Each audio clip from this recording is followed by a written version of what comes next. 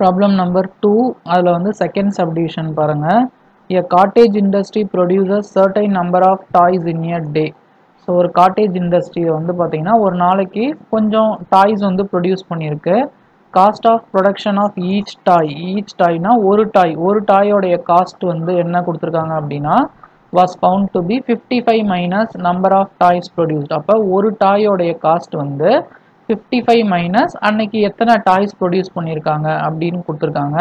On a particular day total cost of production rupees 750.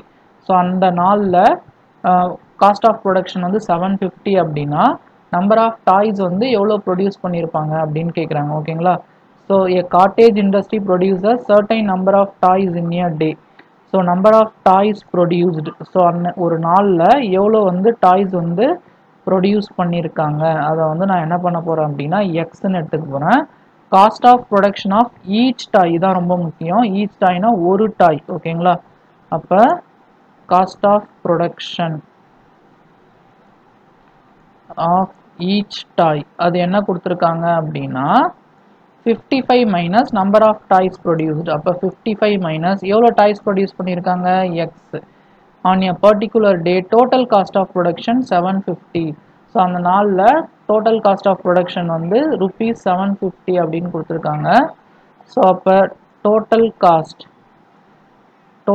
Cost வந்து பார்த்தீங்கன்னா rupees 750. So total cost எப்படி வரும்? Total cost வந்து பார்த்தீங்கன்னா நம்பர் ஆஃப் டாய்ஸையும் ஒரு டாயோடைய காஸ்ட்டையும் மல்டிப்ளை பண்ணால் டோட்டல் காஸ்ட் கிடைக்கும். ஓகேங்களா? டோட்டல் காஸ்ட்ன்றது என்ன அப்படின்னா number of toys into one toy cost. இதுதான் வந்து total cost.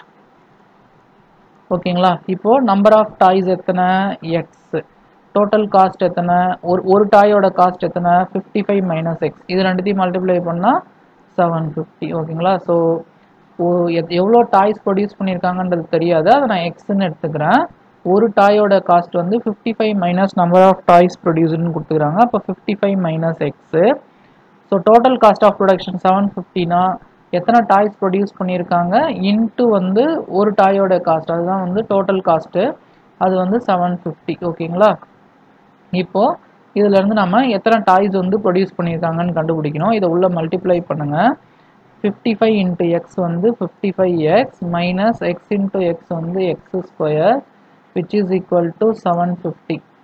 So first minus X square எழுதிக்கோங்க. அதுக்கப்புறமா ப்ளஸ் 55x, இந்த ப்ளஸ் 750 இந்த பக்கம் வந்தால் minus 750 equal to 0. First minus வரக்கூடாது, அதனால் மைனஸால் மல்டிப்ளை பண்ணிக்கோங்க. அப்போ எக்ஸ் ஸ்கொயர் மைனஸை மல்டிப்ளை பண்ணால் ப்ளஸ், இங்கே மல்டிப்ளை பண்ணால் மைனஸ் 55x, இங்கே மைனஸால் மல்டிப்ளை பண்ணால் ப்ளஸ் 750 ஈக்குவல் டு 0. அப்போ 1 இன்ட்டு 750 வந்து பார்த்தீங்கன்னா 750, நடுவில் வந்து பார்த்தீங்கன்னா 55 இருக்குது. ஓகேங்களா?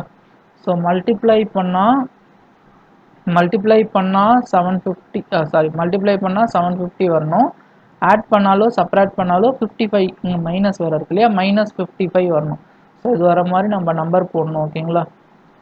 ஸோ 750 நம்ம ஃபேக்டரைஸ் பண்ணி பார்க்கலாம். 5 டேபிளில் டிவைட் பண்ணி பாருங்கள். 1 5 is 5, ரிமைனிங் 2, 5 5s are 25, 150. மறுபடியும் 5ஆல் டிவைட் பண்ணி பாருங்கள்.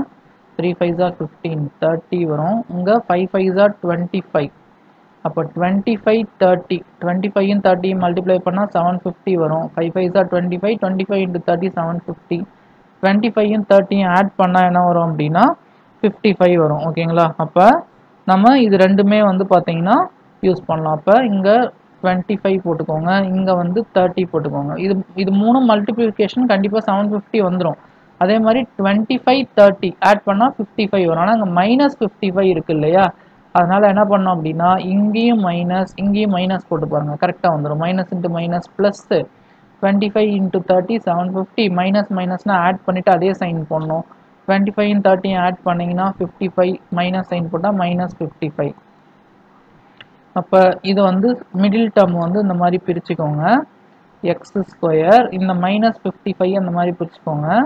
Minus 25x minus 30x minus plus 750 equal to 0. இப்போ இந்த டேர்ம்லேருந்து எதெல்லாம் காமனாக வெளில எடுக்கலான்னு பாருங்கள். இப்போ ஃபஸ்ட்டு இதுலேருந்து எக்ஸை காமனாக வெளில எடுத்துருங்க. இது ரெண்டுத்துலையுமே எக்ஸு காமனாக இருக்குது. எக்ஸை காமனாக வெளில எடுத்துட்டிங்கன்னா எக்ஸ் மைனஸ் 25. அப்போ இங்கேயும் எக்ஸ் மைனஸ் 25 வரணும். அப்போ எதை காமனாக வெளில எடுக்கலான்னு பாருங்கள். இங்கே மைனஸ் 30x இருக்குது, இங்கே எக்ஸ் இருக்குது. அப்போ மைனஸ் 30 காமனாக வெளில எடுக்கணும். இப்போ இதிலேருந்து எதை வெளில எடுக்கலான்னு பாருங்கள். இதிலேருந்து எக்ஸ் மைனஸ் 25 வெளில எடுக்கலாம். ஸோ எக்ஸ் மைனஸ் 25 வெளியில் எடுத்துட்டிங்கன்னா இங்கே ரிமைனிங் எக்ஸ் இருக்கும். இங்கே எக்ஸ் மைனஸ் 25 வெளியில் எடுத்துட்டிங்கன்னா மைனஸ் 30 இருக்கும், ஈக்குவல் டு 0. அப்போ X minus 25 equal to 0, X minus 30 equal to 0. தனித்தனியாக ஜீரோக்கு ஈக்குவேட் பண்ணுங்கள். அப்போது எக்ஸ் ஈக்குவல் டு 25, இங்கே அந்த மாதிரி வந்து பார்த்தீங்கன்னா எக்ஸ் ஈக்குவல் டு மைனஸ் 30 இந்த பக்கம் வந்ததுன்னா 30.